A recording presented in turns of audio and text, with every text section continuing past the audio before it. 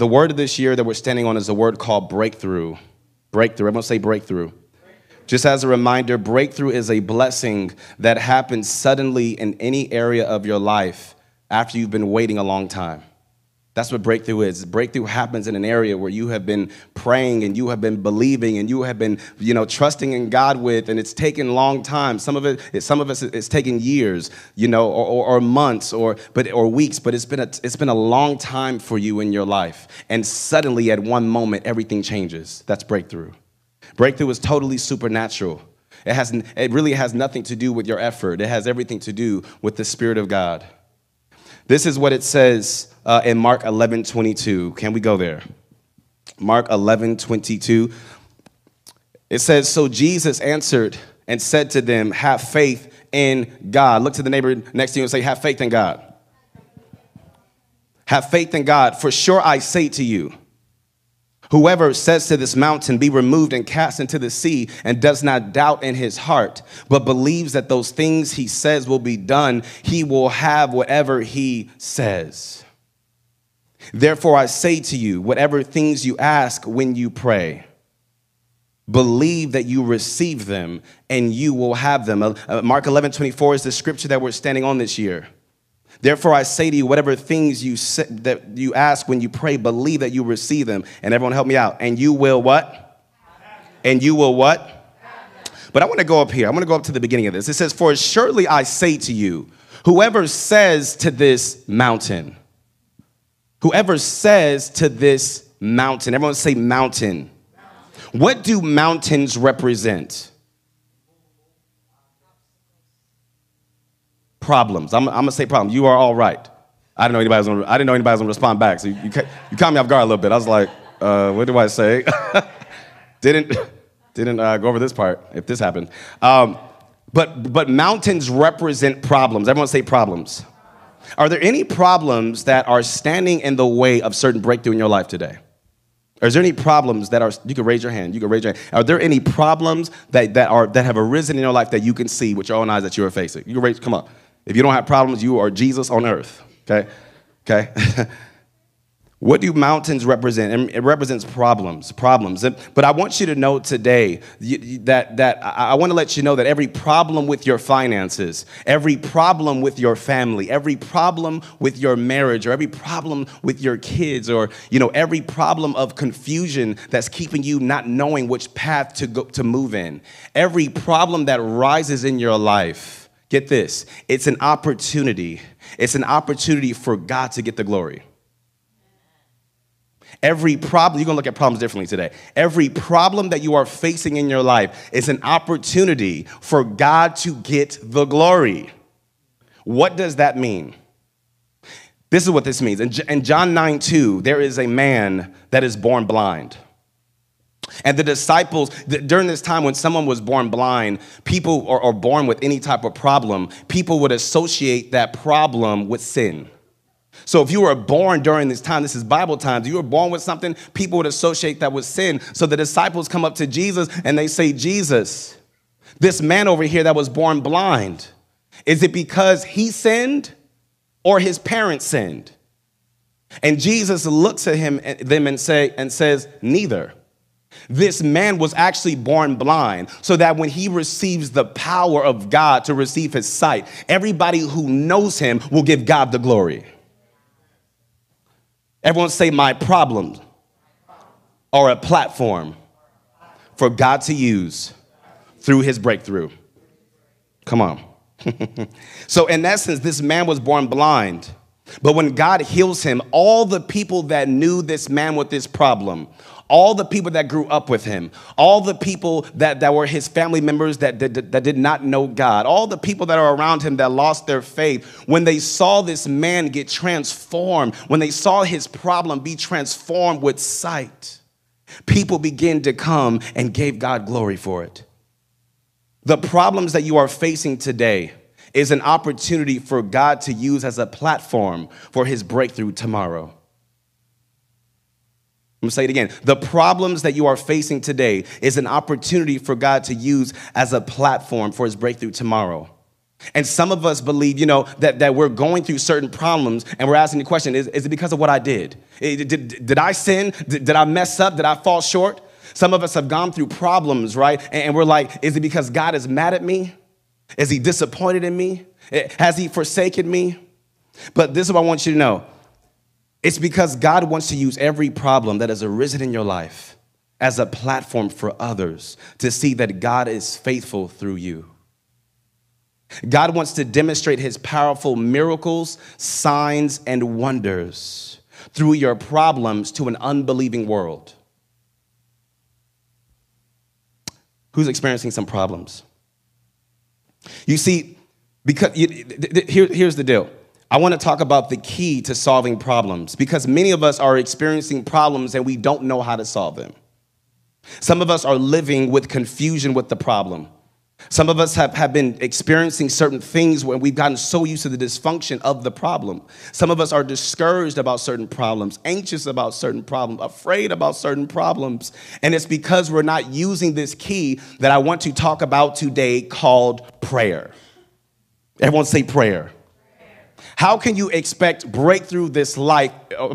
How can you expect breakthrough this year if you don't have a prayer life? You see, it's easy to complain. It's easy to go to get counsel from someone else first. It's easy to get out in this life and try to solve all the issues and problems by yourself because the enemy makes you believe that prayer is too hard to do. It's just too hard to wait on God. It's just too hard to go to God. It's the easy way out to just go to something else before you go to prayer. But prayer is one of the most powerful weapons that God is giving you that we are not using. But I want to talk about this today because I want to talk about the key called prayer. But some of us have been praying. Raise your hand if you pray. Some of us are praying, right? We're praying, but we don't know how to use the keys to prayer. The name of this message is called The Keys to Prayer. I want to show you briefly real quick how to use the keys to prayer. This is what it says in Matthew 16:19.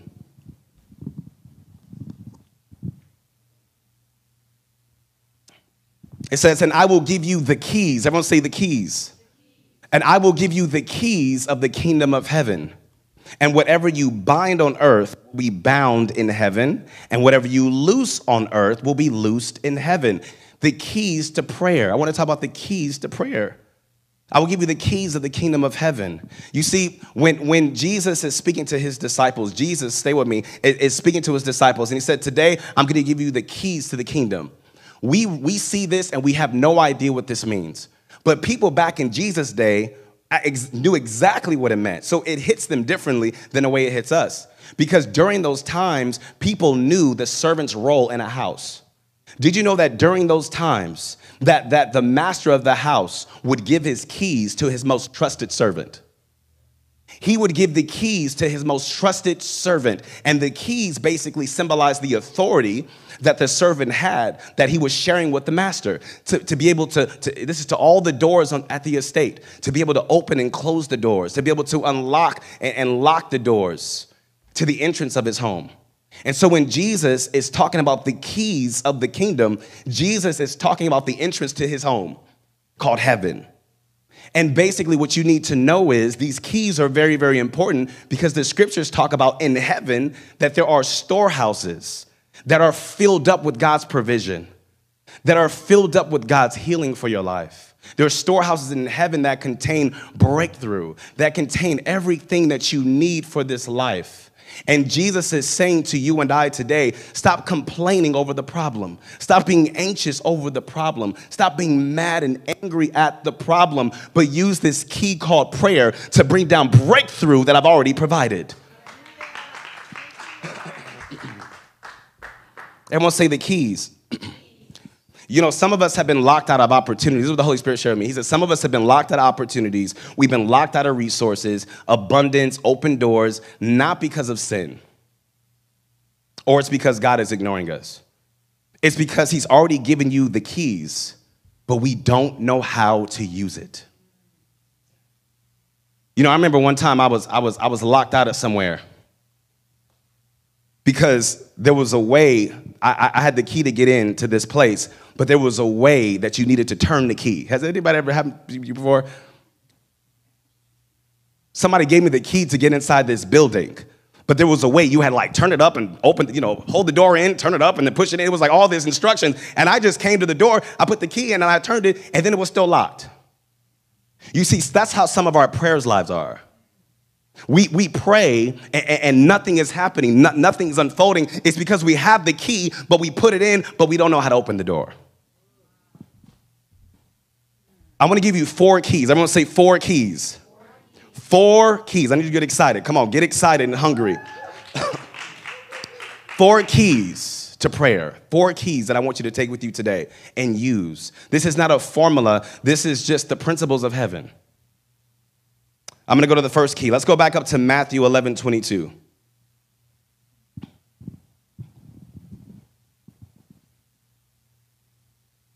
It says, Jesus answered and said to them, have faith in God. For surely I say to you, whoever says to this mountain, be removed and cast into the sea.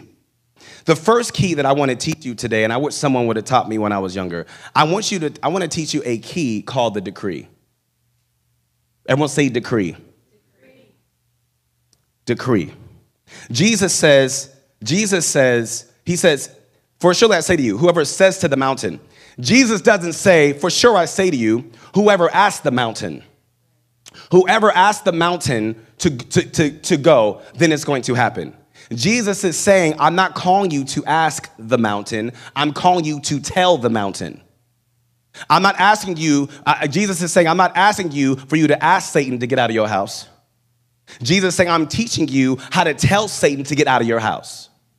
You're not asking the enemy to leave your finances away. You're telling the enemy to get away from your finances. God is saying, I'm not training you to ask you for things that I've already provided. I've given you the keys. The storehouse is waiting for you just to pull it down. But the first key to learning how to use the keys is a key called decree. You see, when you come to the Lord and you're growing as a babe in God and you're getting stronger and you're learning more, a lot of times when it comes to prayer, we come to prayer like babies, right? When babies, when you were a baby, or if you have children, they ask for water and they ask for juice and I'm hungry and this is what we sound like to God. But what happens is as you get older and it's your house, you don't have to ask mom for some water no more. You don't have to ask for some milk. Now you get to go to the refrigerator and you get to open up the refrigerator yourself. It's called maturity. And some of us are living in our lives and the refrigerator is full of God's promises. And we're still asking God and we're begging him, speaking like a baby. Ooh, God, can you help me with this relationship? God, I don't know what to do here. And we're talking like that. And God is like, son, daughter, the refrigerator is open. Get up, use your key called prayer, decree and declare, and open the refrigerator. The first key is we have to learn how to decree. Everyone say decree. Listen, some of us are asking for things we should be telling. Some of us are asking God for things that he's already given us the authority to speak to. And some of us are locked out of breakthrough because we're using the wrong key. The key is not begging. The key is learning how to decree. We are going to grow this year. We're going to grow spiritually this year and everything that God has given us. The scripture says, my people perish for a lack of knowledge. Do you know that people have died on this earth and it wasn't God's will for them to die when they died? But they died because they didn't have the knowledge. They didn't have the maturity and understanding that God had already provided what they needed, but they didn't have the maturity enough to know how to use the key. I want to do some decrees right now. But before I do, I want to ask you this question. Do you decree over your finances? Do you decree over your family? Do you decree over your career? I'm asking you this. Do you decree over your anxiety? This is how we decree. I just want to make it very, very practical, right? Because there's certain things that we're asking God for, and he's like, stop asking me and tell it. Tell the mountain to go. He says, I'm not calling you to ask the mountain to go into the sea. I said, say to the mountain, tell the mountain. We asking Satan politely, can you please leave my child alone, please? Tell him to leave. So this is a decree. Father, I decree in the name of Jesus, breakthrough is happening over my finances from the north, the south, the east, and the west. I no longer have to beg you, God, for money. God, when is the open door happening for my finances? No. You know what I do? I go to the extreme. I pull up all my bank accounts. I do this all the time when I need to. I pull up all my bank accounts. I lay my hands on my bank account on my phone. Online banking, anybody? Okay. Y'all looking at me like, you can do that? Oh my God, 2024. I get my phone, I open up my app, okay, and I look at my bank accounts, and I lay my hands on the bank accounts, and I decree, I say in the name of Jesus, I command money to come from the north, the south, the east, and the west, in Jesus' mighty name. I thank you, Father, for your finances to find me. I thank you for people to just call me out of the blue for a job. I thank you that people that owe me money that I forgot about would just send money to me. I thank you in Jesus' mighty name for a breakthrough of my finances in Jesus' name. Lack, you got to go. Lack, you have to go right now in Jesus' name. God has not called me to walk in lack. He's called me to live in abundance because this is a fruit of my relationship with him. In Jesus' name. There are things that we are settling in because we don't know our identity and the power that we have. Learn how to decree in your prayer life.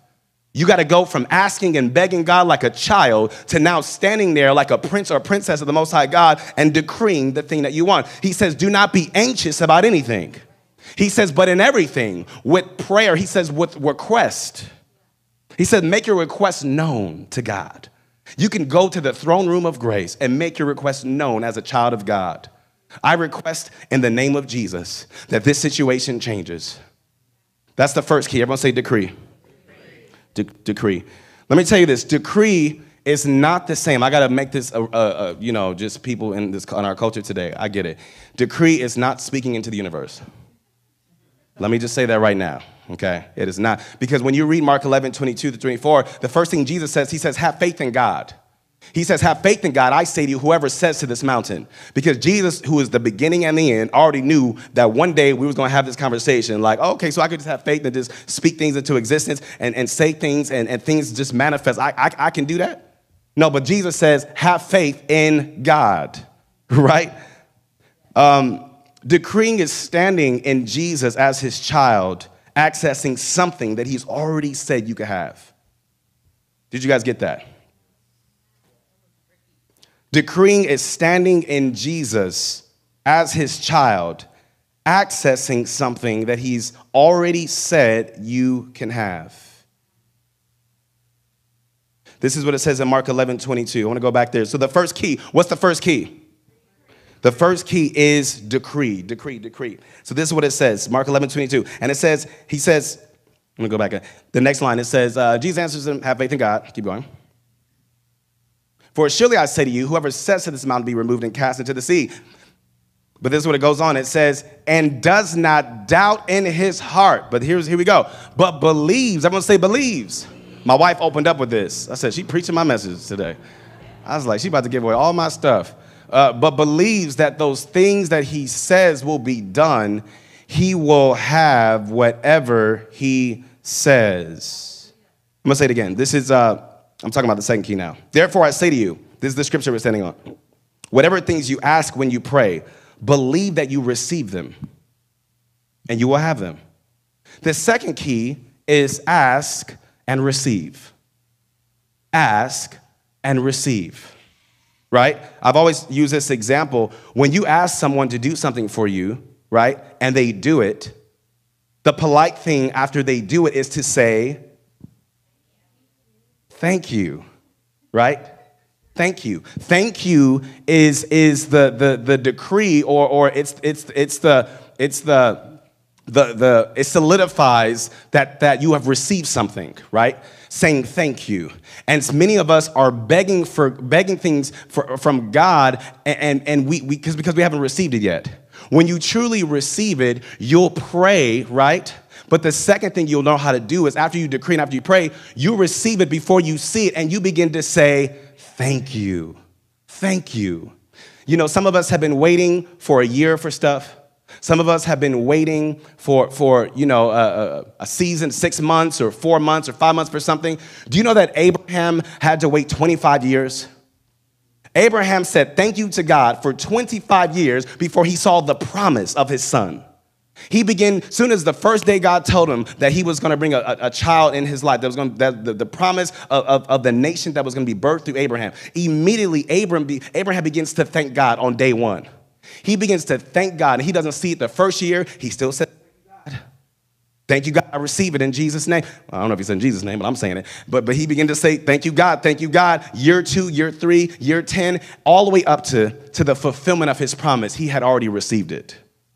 So he receives it before he sees it. That's the second step. That's called faith, ladies and gentlemen.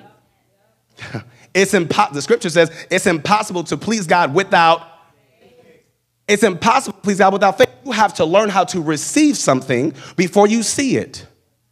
People thought I was crazy when I was reading these scriptures over, I don't even know how many years ago now, maybe 15 years ago. Time goes by so fast. And I broke my ankle. I'm not going to get into the whole story, but I broke my ankle playing basketball. Cross somebody up.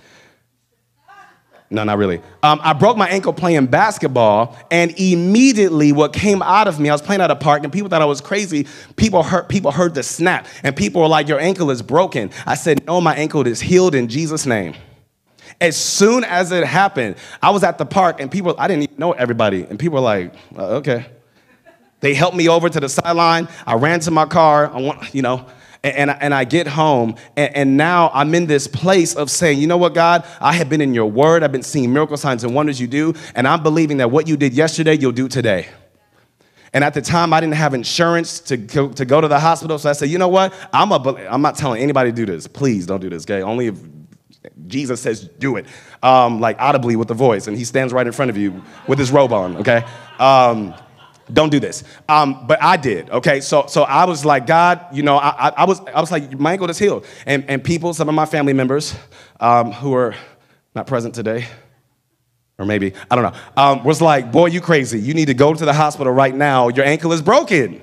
Which any good parent or a person that loves you would say, right? But I was so convinced that God had already healed my ankle. You couldn't talk me out of it. This was a new faith that I had, and I believe I had childlike faith, and I believed that God could do it. Let me tell you this, long story short, the first day, I received it, right? I received it on the first day, and it didn't happen until the fourth day.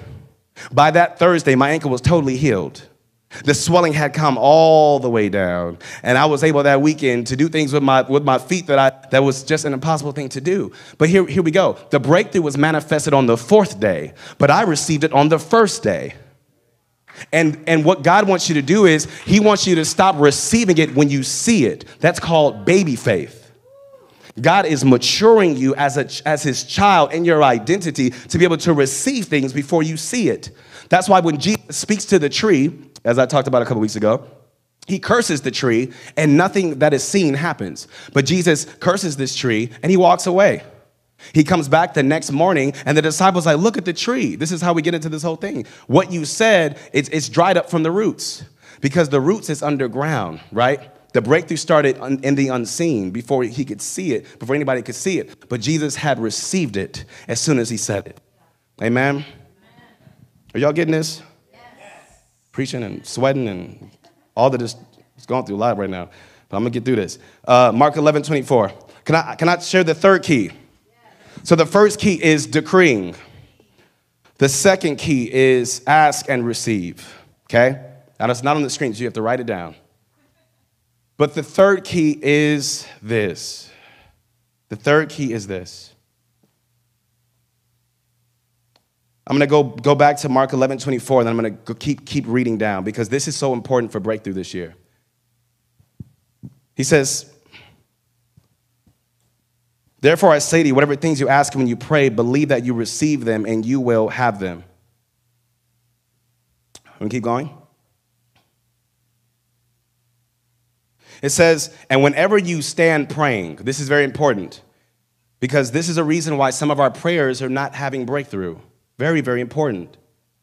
Whenever you stand praying, if you have anything against anyone, If you have anything against anyone, forgive him, that your Father in heaven may also forgive you in your trespasses. But if you do not forgive, neither will your Father in heaven forgive your trespasses. So that means that if you are harboring unforgiveness towards a relative or someone who did you wrong or someone who let you down, listen, you can pout all day about it, hold on to the unforgiveness, but it's affecting your prayer life. Because truthfully, you can't even really pray in faith when you are holding unforgiveness towards someone else. Because the whole thing about faith is first receiving forgiveness from Jesus. How are you truly going to receive forgiveness from Jesus if you're holding on forgiveness towards someone else? You're not. If you have a forgiveness issue with Jesus, if you have a forgiveness issue with another person, it's quite plausible that you have a forgiveness issue with God. What I mean by it, that is, it's hard to receive forgiveness from God, and you're dealing with the condemnation. You can't get over the shame. You can't get over the stuff. It's because you're holding unforgiveness towards someone else. And it's getting in the way of your prayer life. It's getting in the way of your faith life. Because I'm spitting all over the place. But it's getting in the way. It's getting in the way of your prayer life. So the third key is forgiveness. You need to ask the Holy Spirit right now, who am I harboring unforgiveness towards? Do you know that there's people that will stand before Jesus? He'll say, I never knew you, because you walked a life holding unforgiveness towards folks. Unforgiveness is major in the kingdom, major, because the whole thing with God is receiving his forgiveness. So the third key is unforgiveness. But I want to show you real quick as I close, how to bring all this together. I want to show you all this as I close. This is Acts 12, verse 6. Acts 12, verse 6. Here we go. I want to talk about this because this is when the early church first started. And James, who is a disciple, he gets killed. This is after Jesus goes to heaven and he sends the Holy Spirit, and now the church is being birthed and they're moving in miracle signs and wonders. But they captured James and they executed him, and now they capture the next leader, who is Peter. They captured Peter, and Peter's now in prison, and he's going to be sentenced to die the next day. So this is what happens. It says, and when Herod was about to bring him out, that night Peter was sleeping. Peter is about to be executed. Stay with me as I close this out. It says that night Peter was sleeping, bound with 2 chains between 2 soldiers, and the guards before the door were keeping the prison. So that means he has chains around him, and there's guards keeping the prison. Now behold, everyone say behold, an angel of the Lord stood by him, and light shone in the prison. And he struck Peter on the side, and he raised him up, saying, arise quickly. And his chains fell off of his hands. His chains, just make a mental note of this, his chains fell off of his hands. There are chains in your life, right? That there are chains that we think we gotta struggle with to take it off. I got to struggle with this issue that I've had since I was a child. I got to struggle with this chain that is now a part of my identity, that even when I think about myself, I refer to the chain. I refer to this issue that I have. I refer to the anxiety like it's really a part of me. I associate this fear like this fear like it's really, really a part of me. Like I associate the rejection and the fear of rejection like it's really a part of me. I've been holding on to this chain for so long. My trust issues with people because of what the others did to me. Now it's a part of who I am. And we formed this chain as a part of us. But it says instantly when the angel shows up that the chains fall off. And I'm going to tell you why. Keep watching. He says, arise quickly, and his chains fall off his hands. Verse 8. Then the angel said to him, gird yourself and tie on your sandals. And so he did. And he said to him, put on your garment and follow me. So he went out and followed him. Look at this. And he did not know what was being done by the angel was real. He thinks he's in a vision.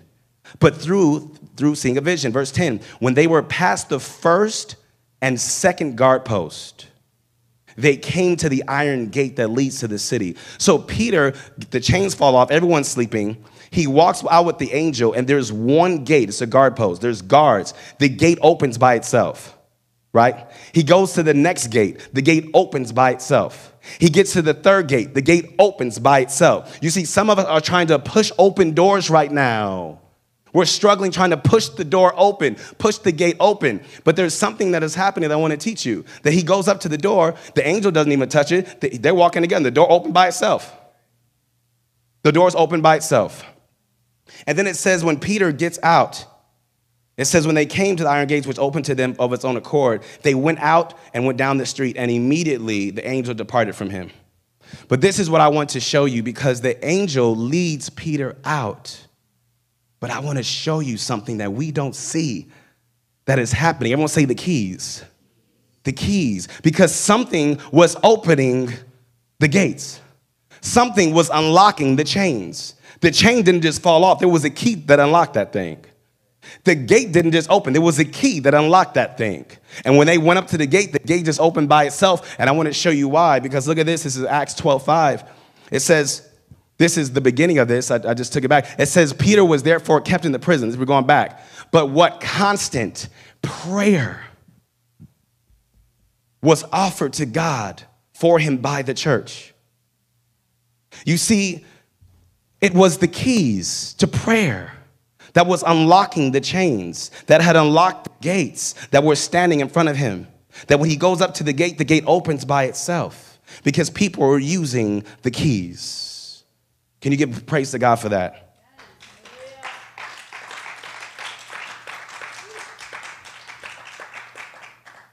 Decree is the first key. Ask and receive is the second key.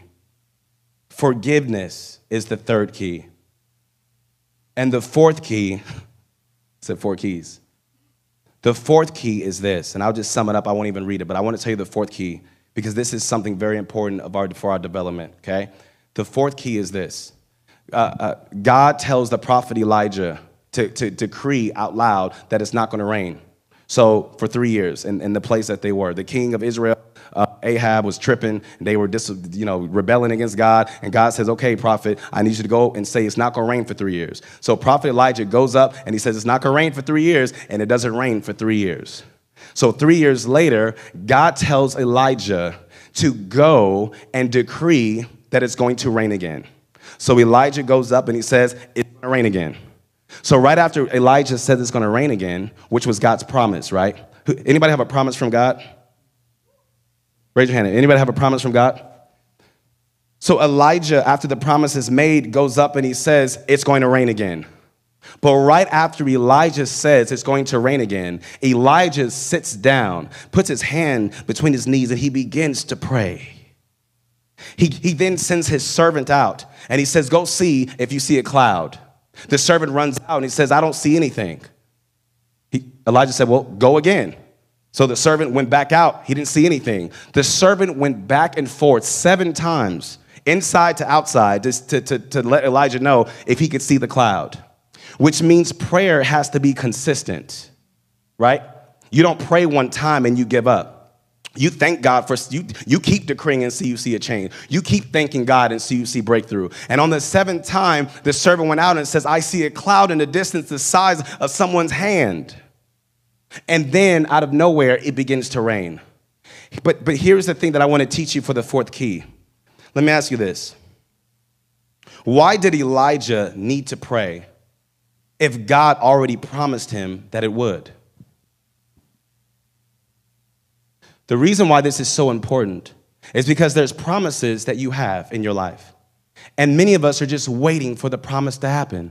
God gave me a word. He says it's going to happen. It's going to happen. And we walk away, and that is it. But Elijah is a prophet. God said it's going to rain. So Elijah could have just been like, it's going to rain. But Elijah still goes out, and he earnestly prays. Why? Because in order to see the fulfillment of the promise, Elijah needed to partner with God through prayer. The 4th key is partnering with God through prayer. It's partnering with God through prayer. The promise required partnership through prayer. You are going to graduate from, if it's God's will, it's going to happen. You know what? I feel like some of us are missing God's will because we're not praying. Let me tell you what God's will is for your life. It's to pray. It's to pray. You guys can stand to your feet. It's to pray.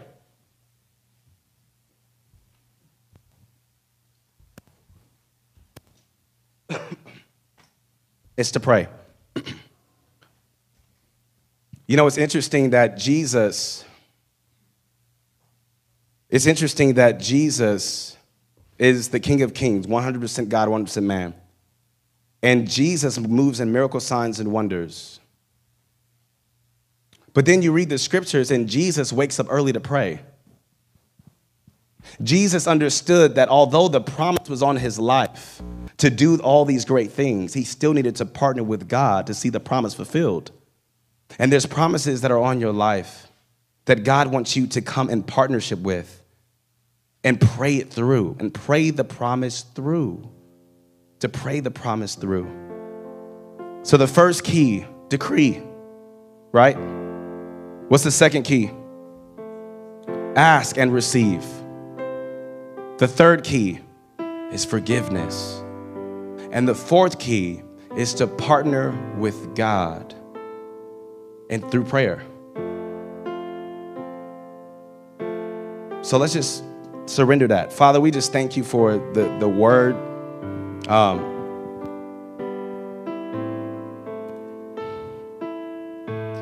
Just thank you, Father, for the word in Jesus' mighty name.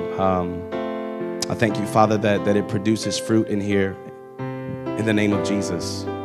I thank you that it births a harvest in Jesus' name. I pray that this is not a message that we will ever forget. But I thank you that right now we would adopt this word into our being, into our soul, into our heart, into our mind. That, Father, we would understand that Father, there is a desire that you have for us to come closer. There is a desire to know us intimately, for us to know you intimately. There is a desire to be so one with you through prayer that when we ask, we know that we've received it. That we begin to say thank you instead of complaining and arguing and being stressed. We begin to pray more. God's saying that if you're stressed out about a situation, it's because you need to pray more. He said, let your prayer life, he says the things that you are stressed about, write it down.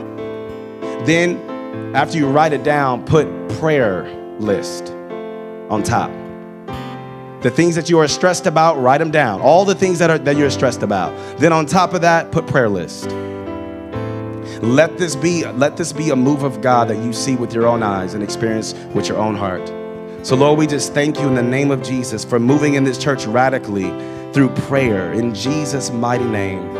In Jesus' mighty name, I thank you for moving in this church with miracles, signs, and wonders, with breakthrough in the name of Jesus. I thank you for breakthrough for our people here in Jesus' name, to come alive in the spirit, to rise up and be an army for you, to be sold out for you, to be worshipers for you, to be leaders for you, to be unashamed for you, to be bold for you. Let this church not have an empty seat in this place, because we're so moved by the Spirit of God that when we go to the gym, people want to come near us. That when we walk to work into work where we are, people want to come near us, that our families will look at it and say, what is happening in your life? I want what you have, that people will be drawn to us. I thank you, Father, that this place isn't packed just to have seats filled, but this place is packed with your glory, with your presence, with your anointing. Let miracle signs and wonders that were promised in these times happen before our eyes. Let people get healed of blindness in this church. Let people get up from wheelchairs in this church. Let people receive healing in their hearts and their minds in this church in the mighty name of Jesus. Father, we thank you for the families that are walking through these doors. We thank you for the prodigal sons and daughters that are walking through these doors. We thank you for the disenfranchised that are walking through these doors. People that think you're mad at them because they associate with the LGBTQ. Lord, I thank you in the name of Jesus that is a community that is searching for you. Come on, I'm going to say it. That is a community that is searching for you. I pray that this would be a safe place for people to come in. Transgender people that are dealing with, I pray in the name of Jesus that people would come in from the north, the south, east, and the west.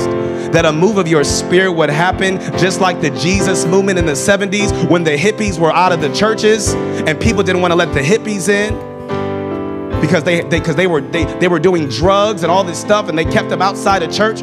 But Jesus, you came to them and you brought them inside the church and produced evangelists and pastors and leaders and a new level of revival that we've never seen in the earth. I pray for a revival in the LGBTQ community. I'm sorry, I'm messing it up, but I pray for a revival. It's a lot of letters. I'm messing it up, but I thank you for a revival in that community in the mighty name of Jesus. That people that are so afraid of God, angry at God, they're confused because they think God is an angry God or a judgmental God or a God that wants to send them to hell. I pray that they have an encounter with beloved Father in the mighty name of Jesus that would transform them in the mighty name of Jesus to find identity as a child of God. And I think that this church will be a part of the great move of these last days in the name of Jesus, that people would come in here with all type of stuff going on, but we're not going to judge them. We're going to run to them. We're going to love them. We're going to adopt them. They're going to become our family. We're going to see them grow. We're going to see them be delivered. We're going to see people set free. We're going to see people filled with the Holy Spirit speaking in tongues. We're going to see people learn to prophesy. We're going to see people be sent out. We're going to see people laying hands on the sick and seeing them recovered. We're going to hear testimonies of breakthrough, of reconciliation in families and homes and communities in the mighty name of Jesus. Lord, I thank you for your spirit to take over this house. Come on, I need you to pray right now. I know we're a little over. I don't care. Come on, begin to pray out loud. If you pray in the Spirit, pray in the Spirit. But Lord, I thank you for moving during this time like never before in this house. In Jesus' name. Come on. In Jesus' name. We're not doing church just to do church, but we want to see a move of God, Father. We want to see a move of God in this house. We want to see people hungry in Jesus' name. Fill this place, Holy Spirit. Fill this place, Father. Fill this place, Holy Spirit. In Jesus' name, fill this place, Holy Spirit. In Jesus' mighty name, have your way. Have your way, Abba. Have your way, Abba. In Jesus' name. Jesus' name.